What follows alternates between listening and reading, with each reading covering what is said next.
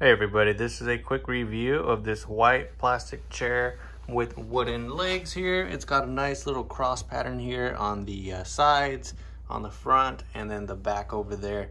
So it really just adds to some of the nice visual of it. As for the seat itself here, it is very nice and well made. This is really well made plastic here, so it's not super thin too where you gotta feel uncomfortable or you're gonna feel like it's not stable enough.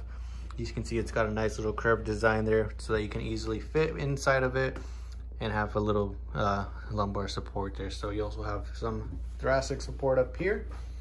As we come back over here, you can see it's got some rubber legs on there, which is nice, so you won't have this sliding around or scratching your floors.